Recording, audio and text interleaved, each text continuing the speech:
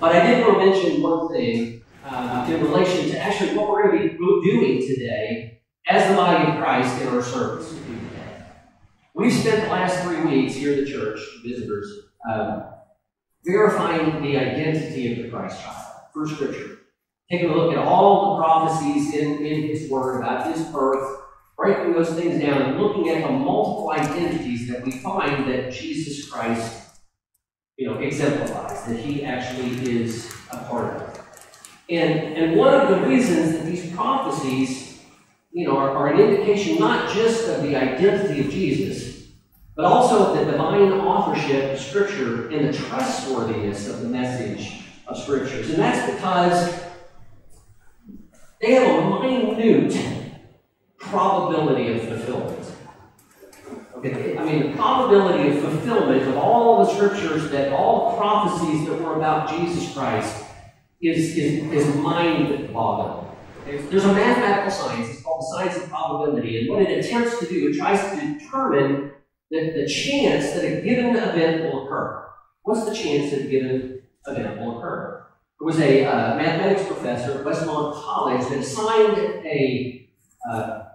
to his class one semester, they needed to calculate the probability of one man accurately fulfilling the major prophecies that were made in the Bible concerning the Messiah. That one man would actually fulfill that.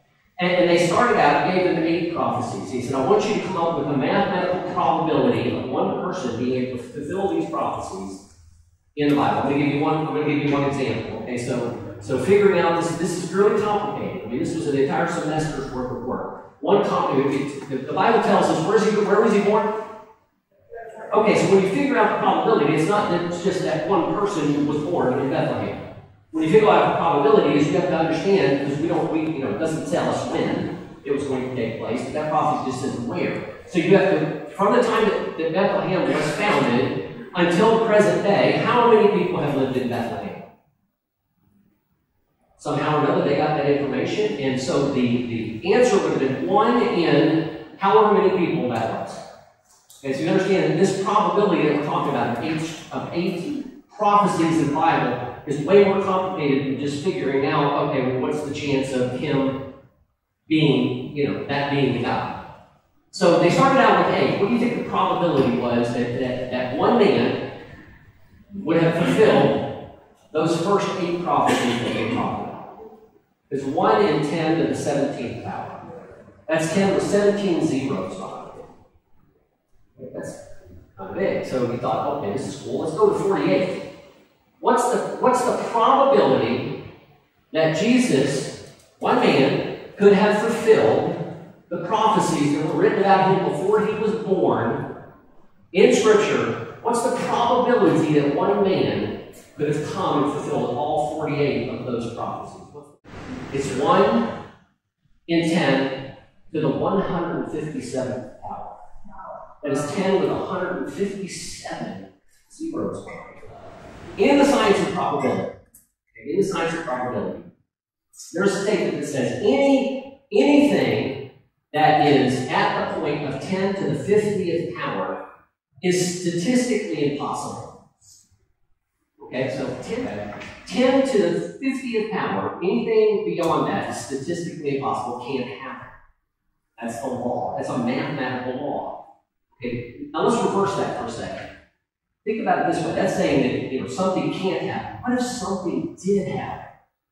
What if something did happen that blew that 10 to the 50th power out of the water? What if one man fulfilled all those 48 prophecies, 10 to the 157th power? One man came and did that. Statistically impossible event taking place. It's statistically impossible that one person to do that. And yet there are 456 prophecies in God's Word that Jesus is the person, is the Messiah, is the very, very person that we're talking about in this. 456 prophecies were fulfilled. You can't even calculate it. The number is too large. I guess when they finally get the supercomputer up and running, we can try and figure it out. So, it seems Listen, anyone who rejects Jesus Christ as Messiah is rejecting a fact.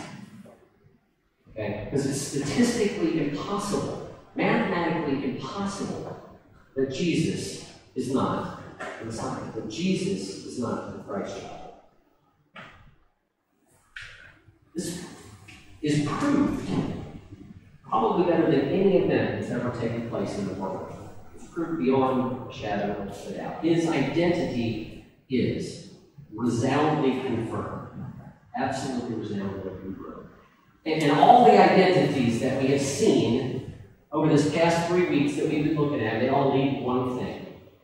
And this is really important for all of us to understand as Christians this morning, that it leads to our redemption. It leads to redemption. It leads to our redemption.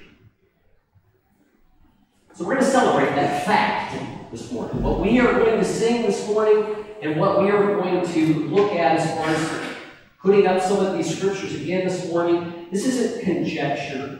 This is not somebody's idea of truth. This is a fact. This is an absolute fact that we embrace as Christians as a non-negotiable. Jesus Christ is Christ child. Jesus Christ is the Messiah. Jesus Christ is the Son of God. Absolutely. And I want to, as we listen to this music, some of it very, very wonderful old Christmas hymns, and as we read these very familiar verses this morning, I want everybody to remember the resounding significance, the profound significance of that fact that we looked at. Let's pray before we get started. Heavenly Father, thank you for this day, Lord. Thank you for this season. Father God, we just so appreciate what you have done for us, Lord God. The things that you have done in everything, but especially today, we honor you. And we just want to lift up our voices to you in praise, Father, and we just thank you so much for the gift of your Son. That he came 2,029 years ago, Lord, to a little town in Bethlehem for our redemption. That was the plan from eternity past, and you have orchestrated it absolutely perfect and given us a statistically impossible event as our fact. We know who Jesus is. We love you, Lord. Thank you so much for everything that you do. In Jesus' precious name. Amen. Okay. Praise the Lord. Come up. We're going to get